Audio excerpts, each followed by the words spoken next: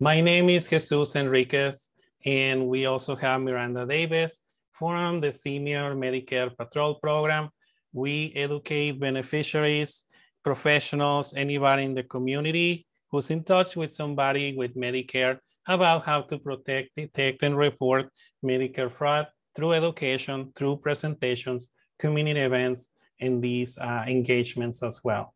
So with that in mind, we have the logo right here. We have a presentation on the screen. It reads the S&P program, Protect Yourself from Healthcare Fraud. We do have a logo, Illinois S&P.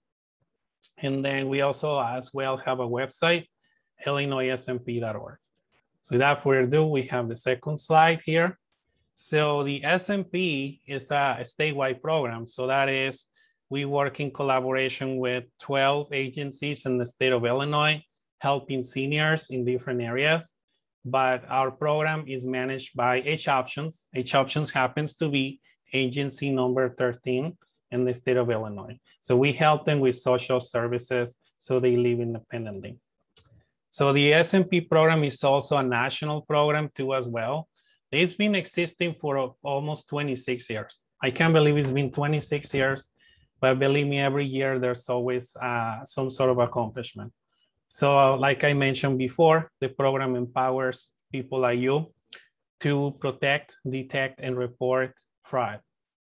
The ACL, which stands for Administration for Community Living, provides funding to the S&P programs in the 50 states. So like I said before, it's a national program. Wherever you go in the US, rest assured there will be a unit to prevent fraud.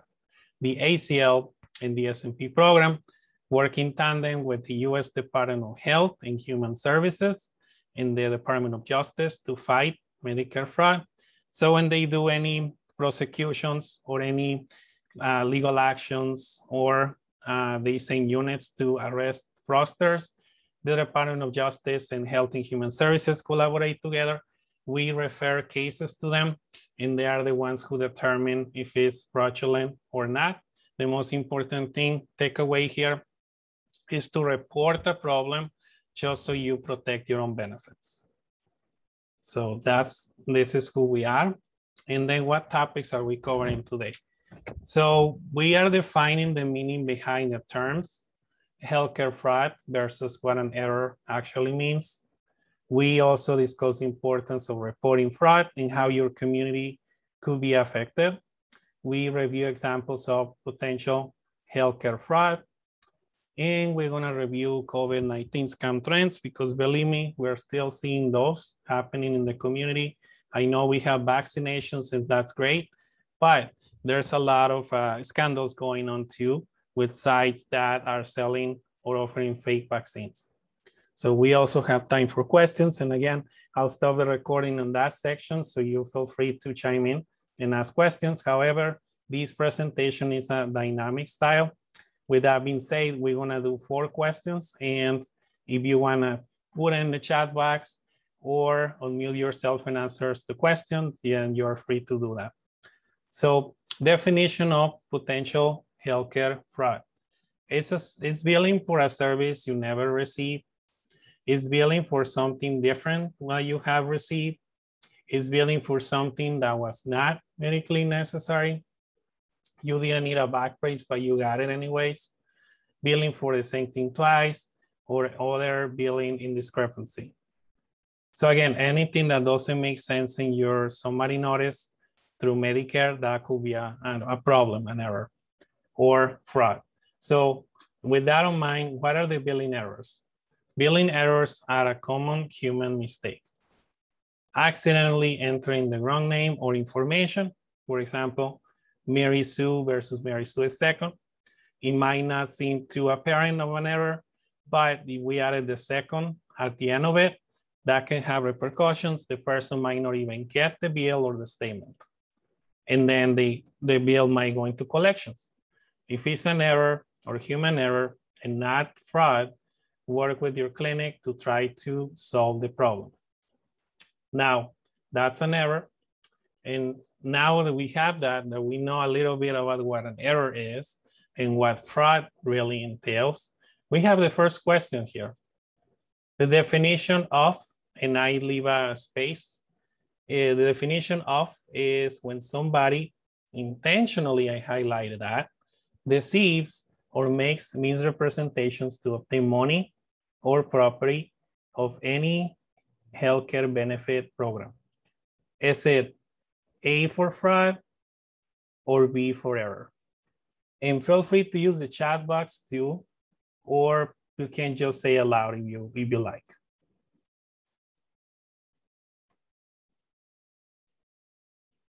Okay, I have two responses from fraud, and we'll reveal the answer. So the answer for this is fraud. So you are correct. The answer is fraud because an error is considered without intentions or unintentional and can be easily fixed with the help of Medicare. Fraud is an intentional act of billing for services not provided, services not medically necessary, or billing for the same thing twice. So we don't want to call everything fraudulent. Sometimes, a lot of times it's an error, and it requires you to ask your clinic first to rule out any error. And sometimes it might be clear-cut fraud. So we will see that in just 1 second, in just 1 minute. So another question I have, question 2. Billing errors, this is a statement, will always indicate a doctor's or supplier intent to commit fraud. You think it's true, A, or you think it's B for false?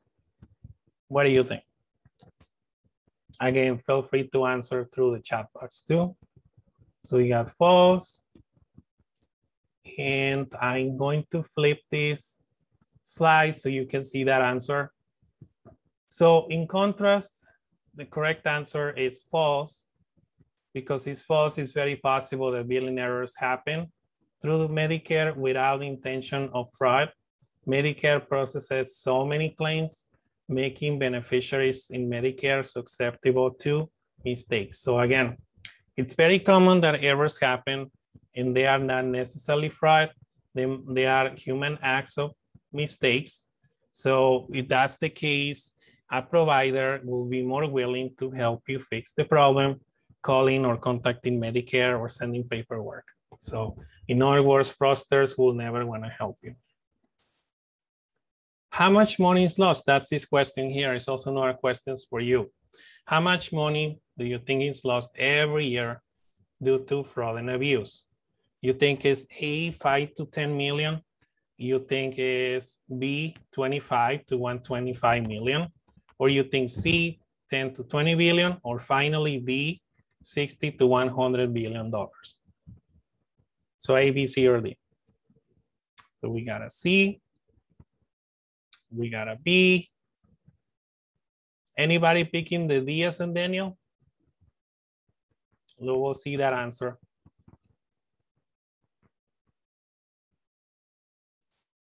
So the answer for this question, and we have a graphic here saying in 2017, Medicare cost $591 billion. But that amount, $60 billion, was lost to fraud. The answer is $60 billion.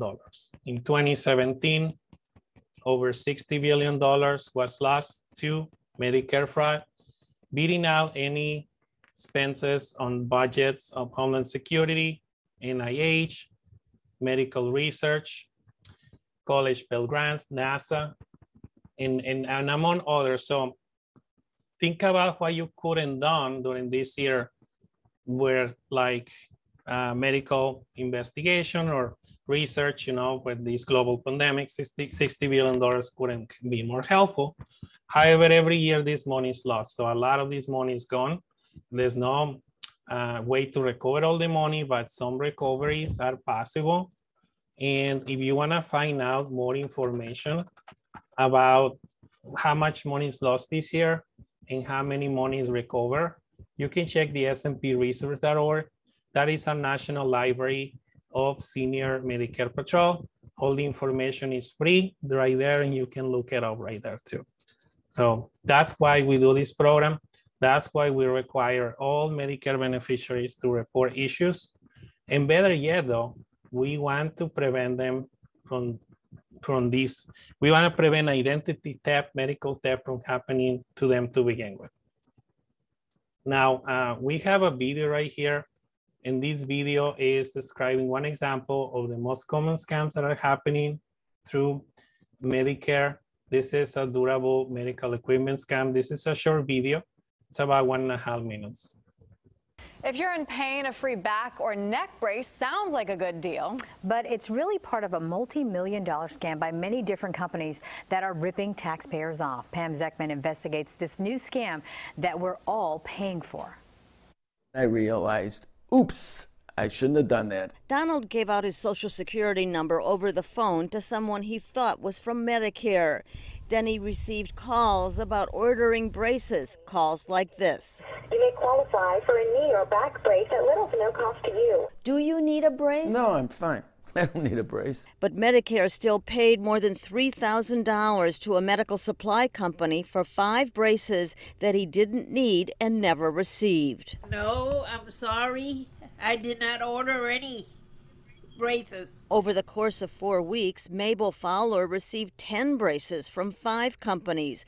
Back braces, arm braces, leg braces, braces for every limb. Did you order any of these things? No. But Medicare has already paid more than $4,000 for the braces. All this begs the question, why didn't Medicare suspect something was wrong before approving payment for all these braces for just one person in 4 weeks? Currently, the medical supplies phone scams are the biggest one in the state and across the country. I feel violated, is what I feel.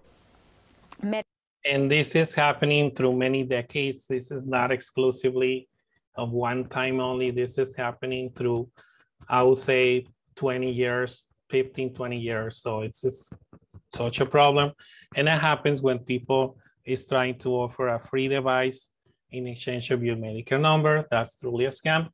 And we're gonna see a video right here. I'm gonna open this browser window. And this is in today's show with the agent of the Office of Inspector General, sharing some things about what you need to know, how to protect yourself from being a victim of scam. So I'm going to show you this window right now. I'm gonna play this video. And this video, this is a advertisement, but it will play shortly. So I must add that even though there's vaccinations going on, we might get later on boosters. That might also become an issue when somebody unidentified is trying to contact you or trying to send you a text and prompt you to get vaccinated, and they ask for your social or any other information. Get her appointment. It was making me crazy, so I took to the internet. I got my first shot by TurboVax. Citizen-led sites like TurboVax posting available appointments in New York City, while websites like vaccinehunter.org connect people to social groups for how to score leftover shots. Some sites sending you texts or email alerts about availability and when it's your turn. Countless people crediting vaccine websites and social media for helping them secure a shot. We wanted to build something to help everyone navigate this process in a much easier way. While these sites and resources can be helpful, officials say be careful. When you have a lot of non-standard processes, it's an area ripe for fraudsters to exploit. Nanette Day is an assistant special agent in charge with the Department of Health and Human Services. How big of a concern is this for you? We're already seeing complaints coming in where people are being charged even to make an appointment for the vaccine. There is no legitimate process that requires you to pay for the vaccine or to pay for a spot in order to get the vaccine. Her office, along with other government agencies, have already looked into more than 96,000 potentially malicious COVID-19 websites. Like this one, spoofing vaccine maker Moderna's website, allegedly selling vaccines. At a quick glance, it seems like the real deal, but look closely and you can see Moderna is spelled wrong. The website has been disabled. The biggest concern? Social media and messages that appear to come from people you know. Here's how a scheme could go. I get a contact from a friend of mine who I don't realize their account has been hacked. And this friend says, hey, I was able to get a leftover vaccine. I just had to pay $200 to this guy. contact him and give him your information. Day says any unsolicited contact could be a red flag, so call and confirm in real life. Signing up for a vaccine does require some personal information to be entered. What are some pieces of information you should never be entering on a website to secure a vaccine? You should never be entering your credit card. That's the very first thing. You shouldn't be ever entering things like what's your mother's maiden name, those types of security question information. And you shouldn't be giving your social security account number either. Another tip, make sure the web address doesn't have a dot with 2 letters at the very end, like .me. That's Montenegro. We've already seen domains from other countries coming in saying that they're registering people for vaccination appointments in the United States. And that's not true. That's not true. Depending on how you signed up, don't click on links in texts or in emails. Instead, go to the websites themselves and steer clear of anyone asking you to make an appointment for a medical exam to get the vaccine. Tips to get you vaccinated the right way and keep your personal information safe. And get this, the special agent in charge told us about a recent case in Connecticut where someone with no ID just showed up at a home to administer a vaccine. Do not fall for that. Call your local authorities right away if that happens to you. While there have been some cases of public agencies going door to door to give shots, that would be well established and reported in your local media. It's not happening randomly. And one more note, don't forget. And then, so here's one of the most, I would say it's one of the most powerful videos. It's very helpful to understand how this is happening, where it's being originated, who is doing this. So it's important to understand that in order to get a COVID vaccine, it has to be approved to the Illinois Department of Health, and it needs to be a legitimate site. It cannot be anybody just calling and saying, okay, I can get you the shot, give me your social security or your Medicare number. So that's something to keep in mind. So without further ado, we have the next slide here. And these are things that you can do to protect yourself. So Miranda, are you on the other end of the line? I am. Thanks so much for showing those 2 videos. Super informative. I'm here. I think you might be on mute, Jesus. No, I'm not on mute. Oh, okay. Go ahead. No, I'm just saying, go ahead. This is the mission of our program. Yeah, so our mission is to protect, detect, and report. For those of you who did not get a fair introduction of me, I am Miranda Davis. I am the Illinois SMP Specialist. I'm just going to quickly list my contact information in the chat box really quick as I continue to present. There you go. All right, so the first step is to protect yourself from fraud. So what do we mean when we talk about protection? The first thing is to educate yourself on Medicare fraud. That means showing up to Zoom presentations such as the one that you're in. Great. Sorry about that. You definitely want to protect your Medicare card and social security number. Use a personal healthcare journal to record all of your doctor's visits and services. Really quickly, we did just get the updated personal healthcare journals. I'm really excited to be able to ship those off to folks who need them. Another step in protecting yourself is to report suspicious activity via the Illinois SMP if you are here in Illinois. So that is what protection looks like. Here are some things that you don't want to do when protecting yourself.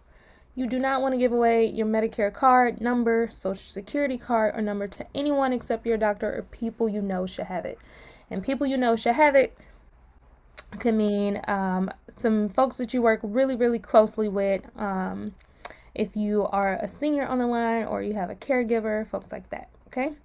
You do not want to accept medical supplies or services from door-to-door salesmen or someone calling over the phone. I know the door-to-door salesmen for people seem really strange, but it does happen. You do not want to allow anyone except for your doctor or other Medicare providers to review or recommend medical services for you. These are just some steps to protect.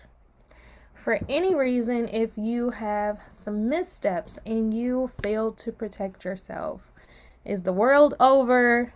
Probably not, right?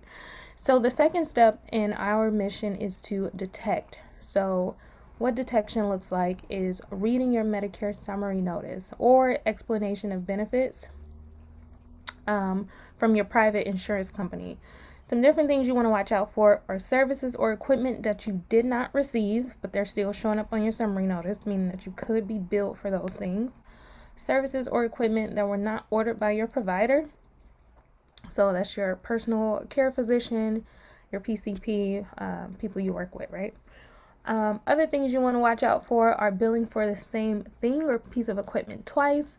Other billing errors such as your name is wrong, your address, maybe the last couple digits and some numbers that you recognize that might be off. So these are detections. If any of you don't know what I'm talking about when I'm talking about Medicare summary notices are mailed quarterly. So that's once every 3 months. You can also request a Medicare summary notice by calling 1-800-MEDICARE. And if you're anything like me, you do not like paper, and you can view them electronically by going to mymedicare.gov. Alrighty. Let's see. So why is it important to report fraud? After all, they're taking money from Medicare and Medicaid. They're not taking it out of my pocket, Miranda. Why should I care?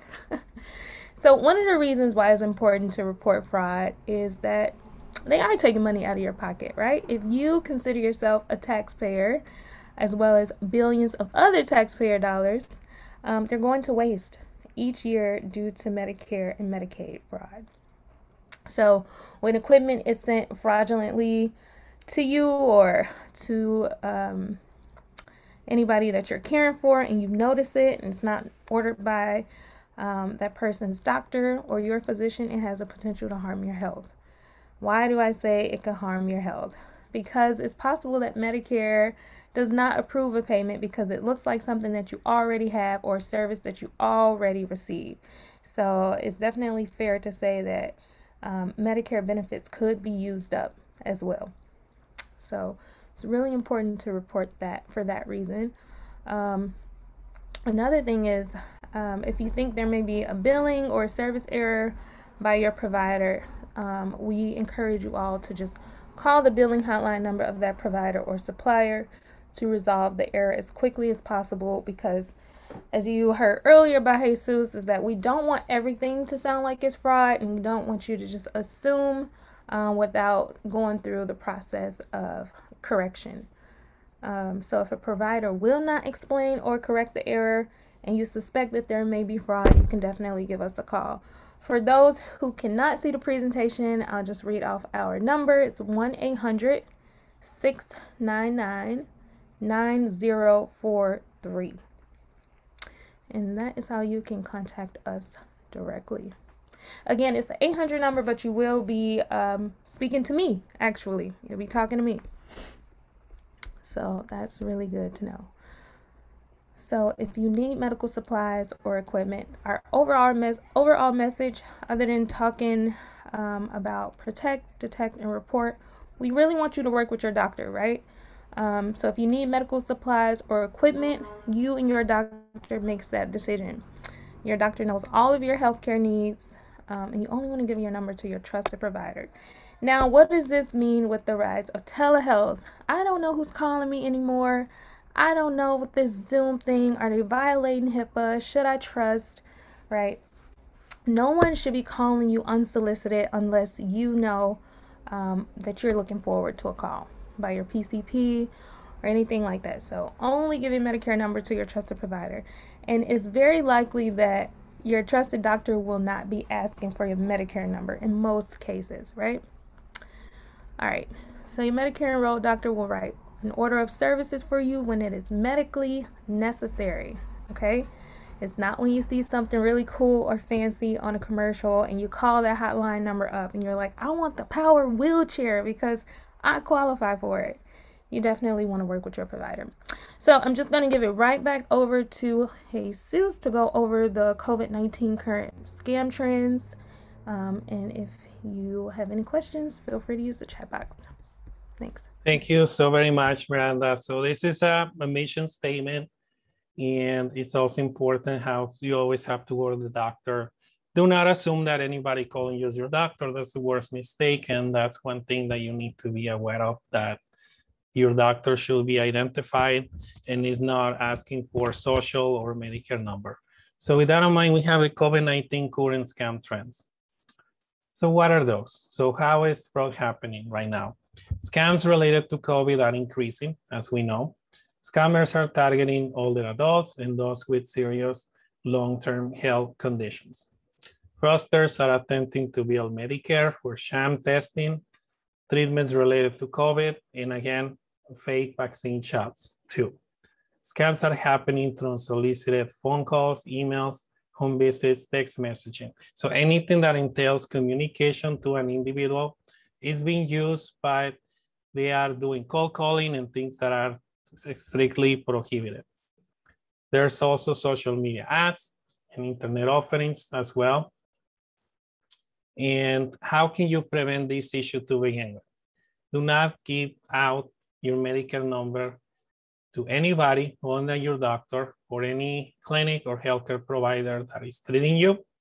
The only exception in this rule is that if you are about to get your COVID shot in a certified site by the Department of Public Health, and they're asking you that they need your Medicare number, or they even need your social security number in case you don't have your Medicare card to bill your insurance, so you don't have to pay anything.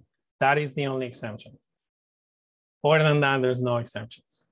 So protect your Medicare card number and treat your Medicare card like a credit card. In other words, you don't want somebody to get a hold of your credit card and bill anything they want.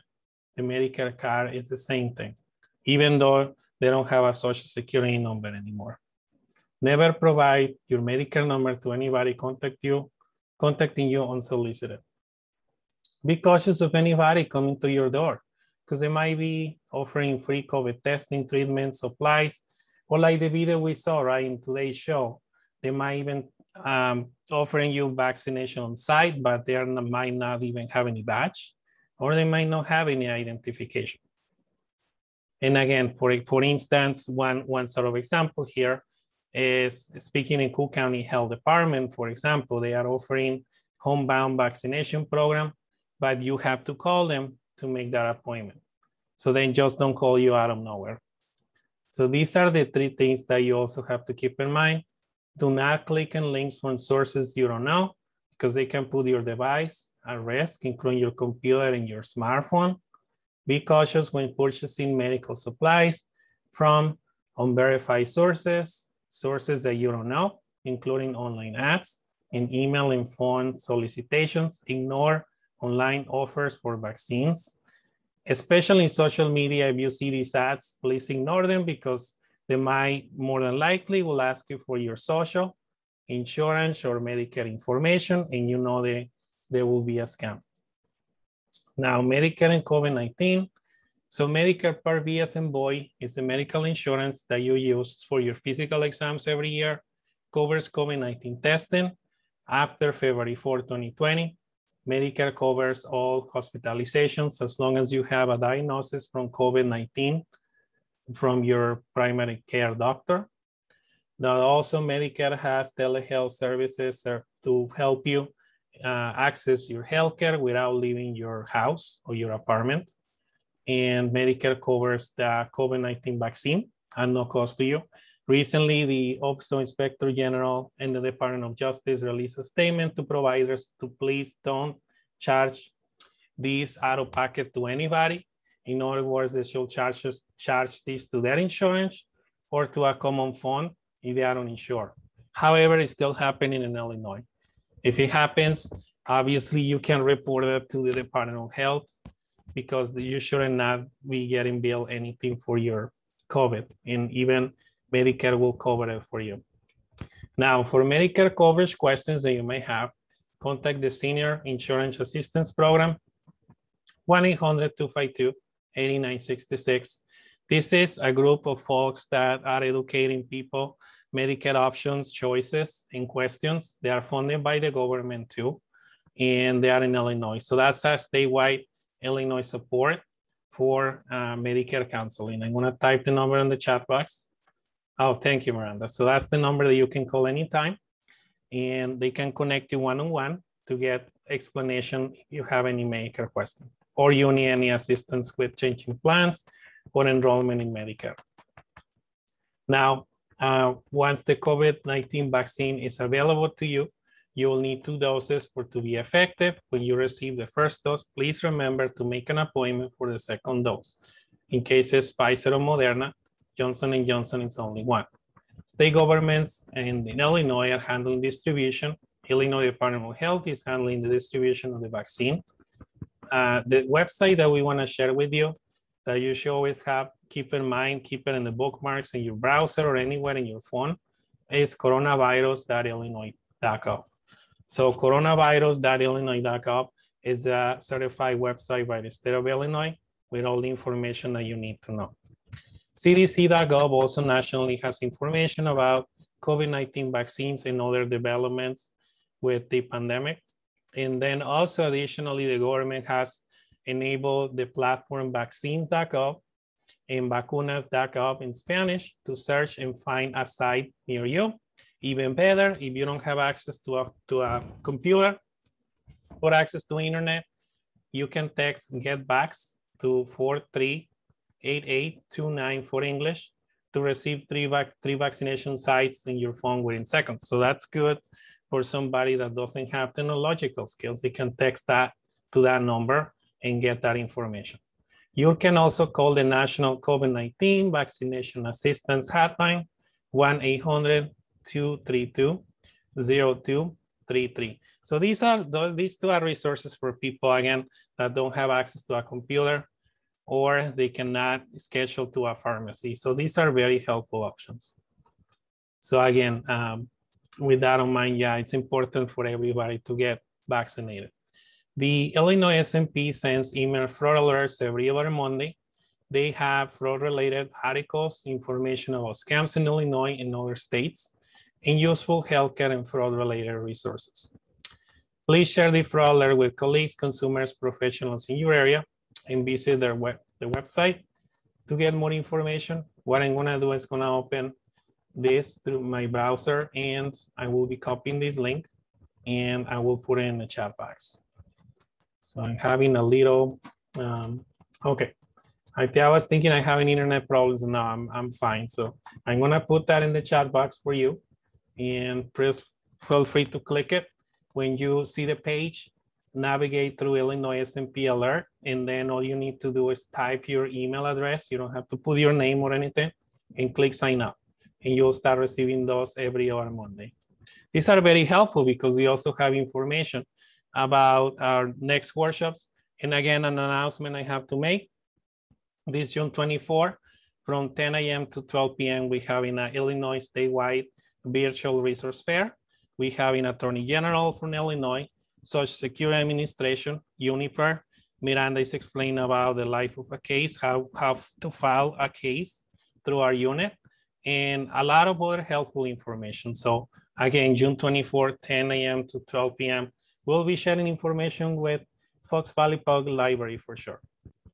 So with that, volunteers can present and provide information and outreach. Before the pandemic, we have a lot of volunteers helping us with community tabling and other things that are very helpful to disseminate information about this program. Volunteer at AgeOptions.org, or you can call 1-800-699-9043. If you don't have time to volunteer though, you can also just spread the word about the SMP message. So what is the SMP message? Protect, detect, and report Medicare fraud. Exactly. So, so this is one of the workshops that we have though. However, in the future, when we might go in person by default, possibly, we might be able to offer more sessions. So the second option that we offer is Medicare Somebody Notice, and how to step-by-step what to look for in an itemized list. What are the things that you need to be mindful of? So that is that. And then in the third session, we have types of scams, Medicare scams. In the last session, we have tips on how to prevent Medicare fraud for a total of 4 sessions. And again, this has a lot of insights and information about the scams and what you can do to protect yourself. Feel free to reach out to us for more information. You can contact the coordinator of the library if you want a copy of this. We'll be happy to give you the PowerPoint so you can have this information in your hands. And lastly, there's a table here of numbers that are helpful to you. And I'm gonna go ahead and stop the recording right now.